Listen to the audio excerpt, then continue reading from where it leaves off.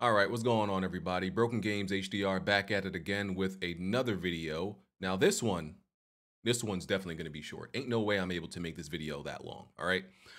But we got some details about Grand Theft Auto 6, and I'm going to go through them, right?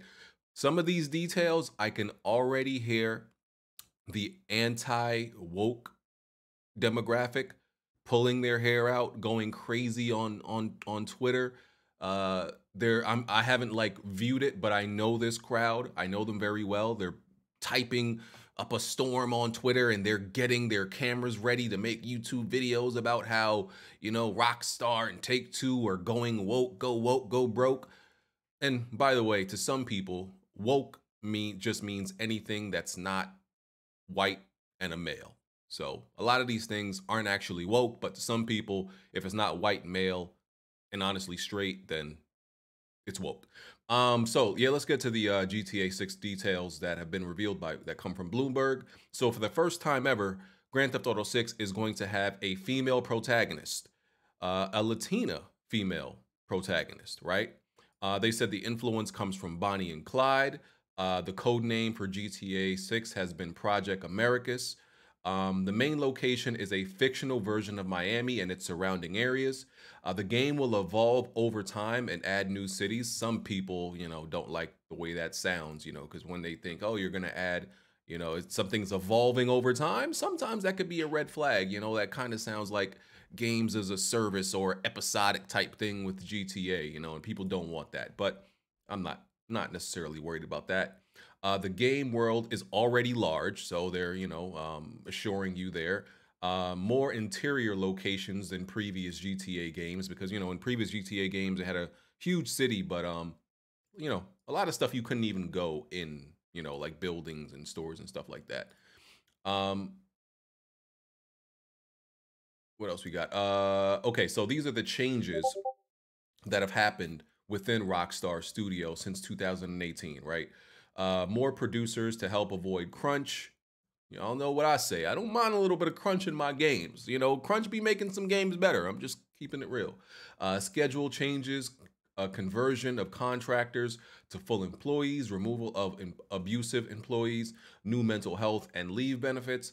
Staff is more flexible with their time. Developers are also being cautious to not punch down. Okay, so that the staff is more flexible with their time was the last part of the internal, improvements to the studio. This part that I'm about to read, this part, will have some of the anti-woke folk upset also, along with, the protagonist. See, it's never really sometimes just one thing. It's the accumulation. It's the different things that kind of like piss them off. They're like splinters in their side and they hate it. So the article also said developers are being cautious to not punch down by making jokes about marginalized groups. So yeah, the game is at least 2 years away. It's been in development from 2014. Rockstar wanted to include large portions of North and South America, but the game had to be reeled in because it was a little bit too ambitious, right? So I'm excited about the female Latina protagonist. That's great. It's something different. I'm always down for that. It's a different perspective. It's a different view. I'm very interested and excited to play, with a female protagonist in GTA for the first time. So that's cool. They didn't confirm whether it's going to be one protagonist or they're going back to multiple. I'm gonna be real with you. I prefer one. I like GTA 5, but dealing with the multiple storylines from the three characters, I felt like it was a lot, right? I felt like it was a lot, and it was good to experience, one time. But I think for me, I ended up, wanting to play as like one character most of the time. You know, that's like Franklin and Michael. Like and mostly Franklin.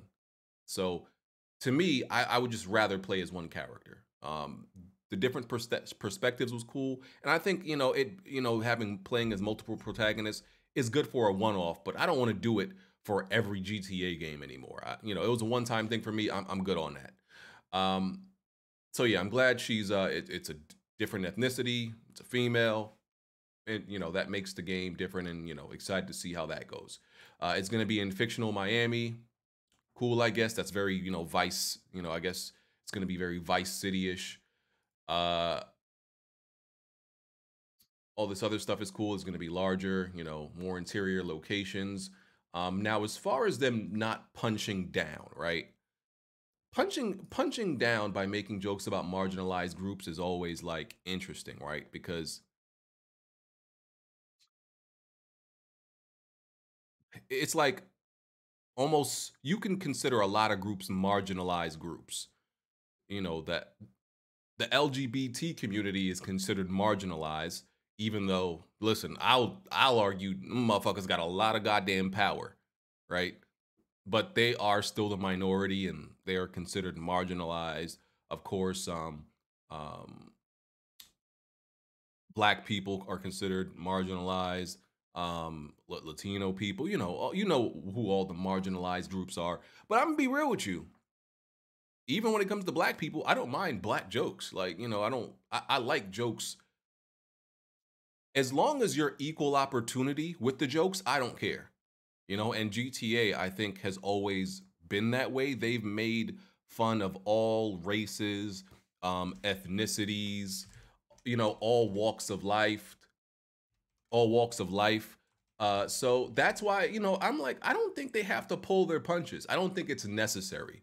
Just, that's why, like, when it comes to shit like shows like South Park, for example, South Park makes fun of everybody, every type of person, race, ethnicity, whatever your sexual preferences, whatever your orientation, whatever your mindset, your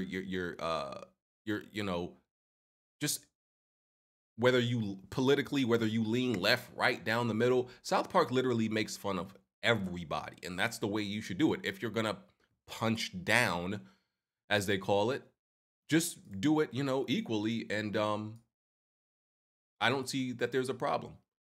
So, and what's defined as marginalized communities are those excluded from mainstream social, economic, educational, and cultural life, which is a huge, range of people. I still think you gotta, you gotta keep the jokes in there.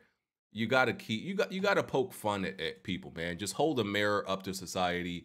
That's what makes GTA GTA.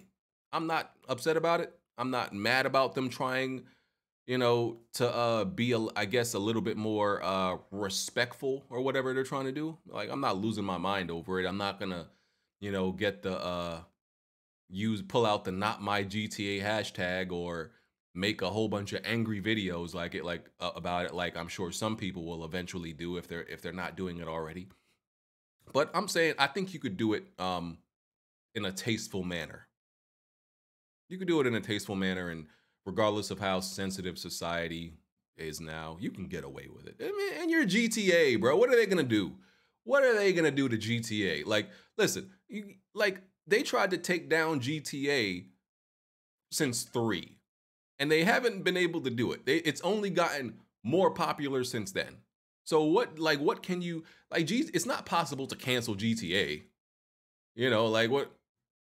Come on now. They couldn't do it 20 some odd years ago. They can't do it now when it's bigger than ever, regardless of how society, is so sensitive and they feel like everything's an insult.